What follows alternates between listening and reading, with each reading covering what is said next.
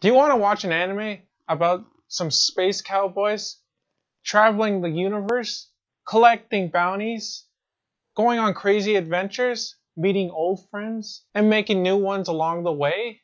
Well, we got the anime just for you.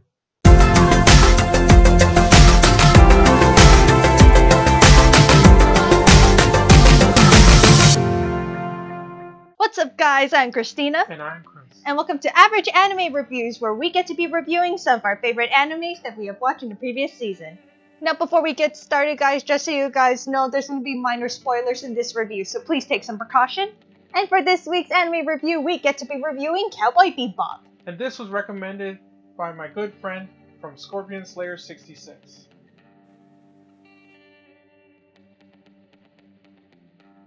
And what this anime is all about, it involves a group of intergalactical bounty hunters catching criminals while getting rewards.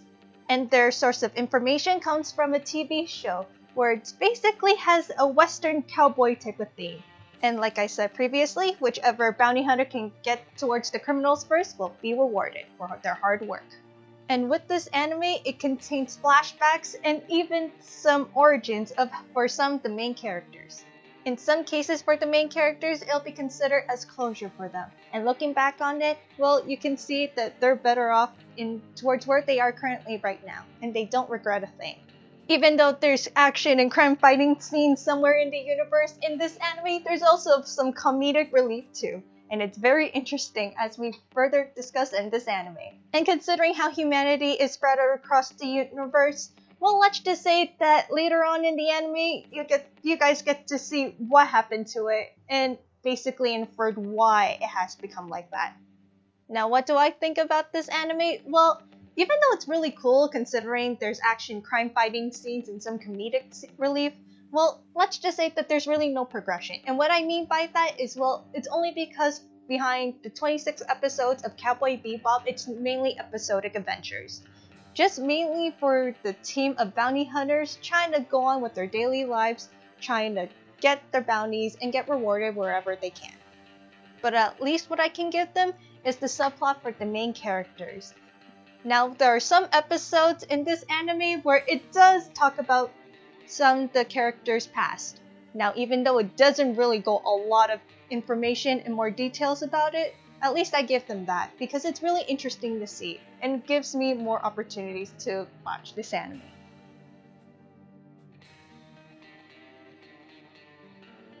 Now in this anime there are 4 characters that are shown throughout the series and are focused on. But we're going to start off with the main character, the one and only Spike. Now Spike is a badass character that takes things head on without taking any precautions.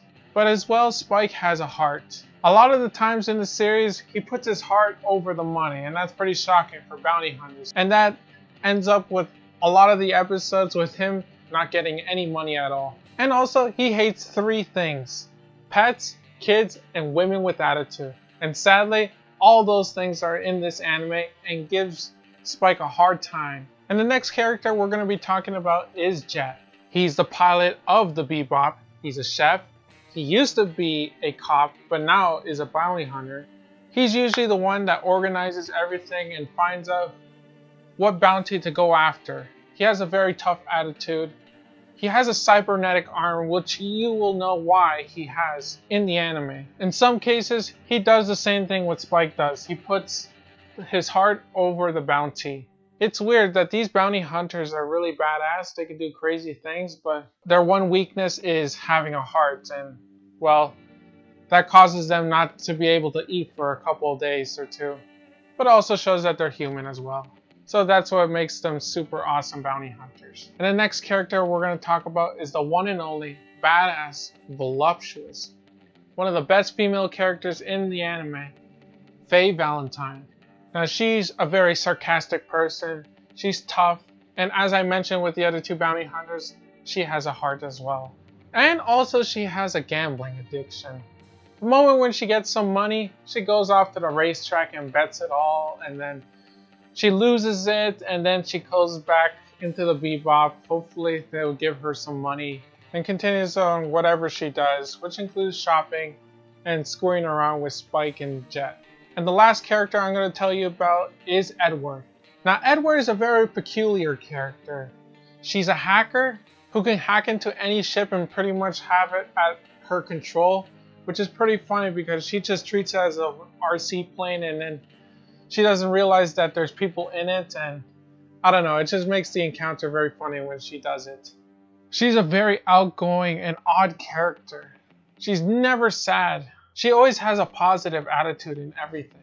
And one little thing I noticed about her is that, well, she likes to talk to herself in a third person, which is just really interesting because I've never seen somebody talk like that in an anime. Now there are other characters like Ein the dog, which honestly is one of the best dogs ever because, well, he's a corgi, and well, the one episode dedicated to Edward and Ein where they're searching for the mushroom thief, well, I thought that was one of the best episodes in the series. And you also got this evil character named Vicious, who's just pretty much evil as hell. Goes at people with a sword and he just takes out the enemy or just whoever gets in his way. And he obviously has a huge issue with Spike throughout the anime. Now overall, with all the characters, they all are pretty cool. Issues that I had is that you didn't really know a lot about Vicious. I wish they could have told more about his backstory, maybe had a couple episodes dedicated to him, maybe having him go on a bounty, and overall the characters, they all are pretty good. I'm glad that they gave almost everybody a backstory. I would have liked to know more about what Faye's past was. And I wish they could have talked a little bit more about Spike before he was a bounty hunter and when he was part of the syndicate. As well as Jet. Maybe they could have had a whole entire flashback episode on how he lost his arm. They do highlight what happens to it, but I feel like they could have talked more about him and why he left the force and became a bounty hunter. And just in general, of all four characters, they could have told a little bit more of why they became bounty hunters. And as well, I love how all the characters interact with each other. They all act like a dysfunctional family. They may hate each other at some moments. They might argue. They might steal the last remaining rations in the ship, but they still care for each other. It may not look like it, but they obviously do care about each other. What I liked about it is that they laid out their origin stories throughout the entire series and not just episode after episode. They just told a story about each other, like who they were before, which is good because it keeps you wanting to watch the series and wanting to learn more about the character.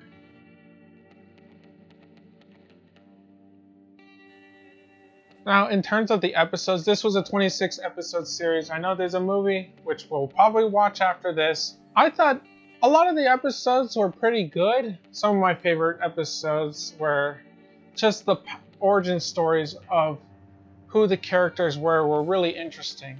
I wish they could have talked more about Faye's past because her past I feel like is the most interesting. They do some flashbacks, like stills here and there, but I wish they could have had a full episode just telling her entire story. And as I mentioned, my other favorite episode is when Edward and I go on a mission to catch that mushroom thief, as well as the episode where there's this weird alien specimen that's in their ship and it's getting everybody sick. It kind of reminded me of the movie Alien. If you know what I mean, there's an alien in the ship and they're just taking out each member of the crew one by one. I felt that that was one of my favorite episodes because in the end, well, let's just say Edward pretty much makes the episode hilarious. And my last favorite episode is when Faye gets a Betamax tape in the mail and Spike and Jet go on a journey to the ruins of Earth to find a Betamax player, and they end up with something else, which was pretty hilarious. Now, in terms of my favorite episodes of Cowboy Bebop, now actually there are a couple, but one I would love to mention is basically this took place earlier in the series. Basically in this episode, while Spike and Jet are trying to catch the bad guy, well, let's just say in this episode when the animals have escaped in the pet store, well, let's just say there are all kinds of animals that came out. You have every other animal that you would see on Earth, but this time it's in space. Everything from cats and dogs and lizards and snakes. And even an ostrich or two. And when I saw that ostrich, I was like, oh, why is an ostrich doing there in outer space? And one of the episodes that I love watching, especially that I would also like to mention, it's basically, this involves with Jet's past with one of his old friends. This involves with Jet's old friend's daughter in search of her father. And then when there are all kinds of clues that leading up towards finding the father, well, let's just say that apparently Jet has some kind of involvement in it. And it's very interesting. And it's just really cool to see how the world works in their point of view. It's quite an amazing thing to watch.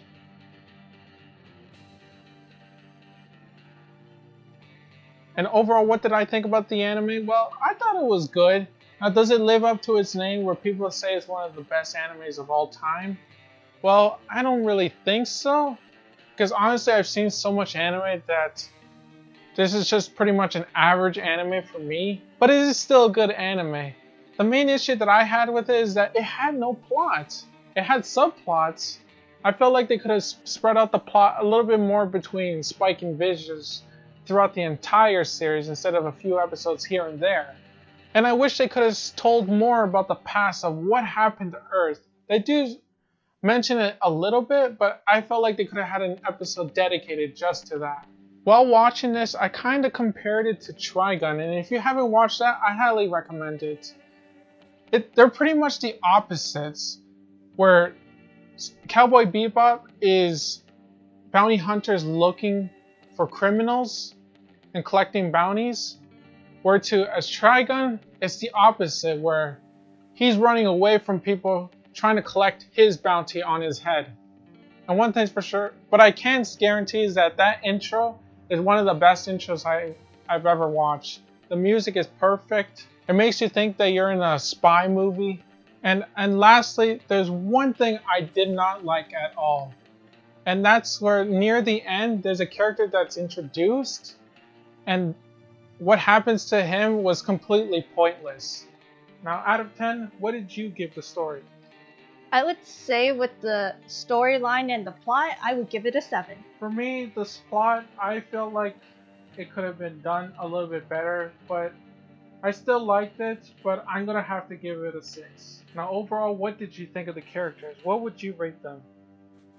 Well, with the characters, they're really cool to watch, even though there are cool fighting scenes, and they're pretty funny too. Especially Ain, who's really cute. I would also love to give it a 7. For me, the characters were the best thing in the show, and I would have to give it a 9. Now the opening. Now what did you think of the opening? Actually, with the opening, it's really cool and interesting. As Christopher mentioned, it's kind of like a spy movie. It's kind of reminds me of 007 in a way. So with that in mind, I would have to give it an 8. Well, I really like the intro. It's really catchy and it's really easy to memorize. I can see why people really like the series for the intro. And I would have to give it an 8 as well.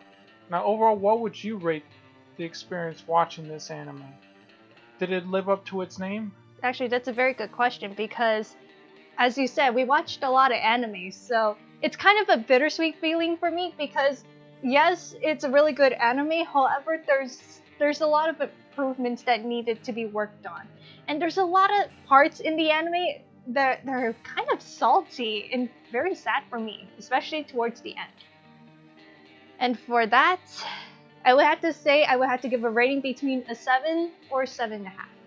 For me, the experience was pretty good. I liked it. Just seeing all the different endeavors that they go through makes it really interesting. And what each character goes through throughout the anime is pretty cool as well. And I would have to give it a 7. If you watched the anime, let us know what you thought about the anime. What was your favorite episode? Do you think it's one of the best animes of all time? Whatever you want to say, just let us know down in the comments below. And if you want to watch the anime for yourself, we'll be sure to leave a link down below for you to watch. And also don't forget, in the description, it also contains the synopsis, more information about the main characters, and a written anime review written by me. And overall, that's pretty much everybody. Thank you for watching, and I hope to see you in the next anime review. Take care. Bye! Hey guys, thank you so much for watching this week's average anime review. If you guys really enjoyed this week's anime review, then click that like button down below. And if you're new to the channel and want to see more anime reviews, then click that subscribe button down below. If you guys are new and want to see more anime reviews that we've done in the past, then click on the links on the left. And once again everyone, thank you so much for watching. We hope you have a great day and take care.